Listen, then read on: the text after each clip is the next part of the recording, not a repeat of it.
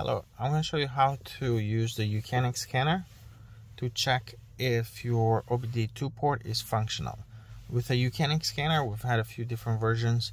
The adapter with the LED light inside is one that is able to check. So if you have a previous version that doesn't have LED light, even if your scanner shows the option here for pin detection, it doesn't, because it's not going to work, because this is the hardware that is able to check if the OBD2 port is functioning properly. So we're going to look at a case here where the OBD2 port is working. It is on a Mercedes, but procedure is the same for other models. So I'm going to plug this into the OBD2 port.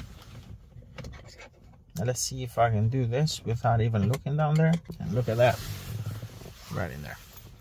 All right, so on the home screen, what you want to do is you want to swipe to the right, go to Tools menu, go to Pin Detection, and you can see a few things here. What's important to realize is that your OBD2 port has all these pins, but they're not all connected. Like on the back on the car, they don't all have wires going through them. There's a few different protocols that different makes use to communicate. But what's important is a couple of things. One is the ground lines. So you have two grounds, 4 and 5 are grounds. That's pretty common. It's going to be kind of the case on everything. You can use a multimeter to verify those to make sure that they are connected to ground. Sometimes, like if those two wires are damaged, you're going to get no communication with the car. Another one that's important is the battery voltage. Here is 14.5 volt on pin 16. So that's another one. So what I would recommend is looking up your own make and model and see which pins should have power. Sometimes you have a couple of pins that should have positive. One might be connected straight to the battery. The other positive should be coming from the engine control unit. So, and you might have power in one but not in the other.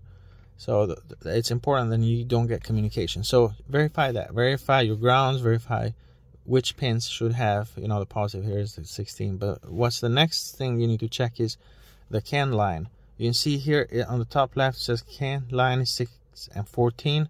So 6 and 14, the CAN high and CAN low. So those two is really what your communication goes through. A while ago, I had a Mercedes that actually was not getting positive at all. It was the line that's supposed to be coming from the battery, the direct 12 volt line. It was completely dead. So I just, instead of going through and trying to replace the whole wire harness on the car, I backfed that 12.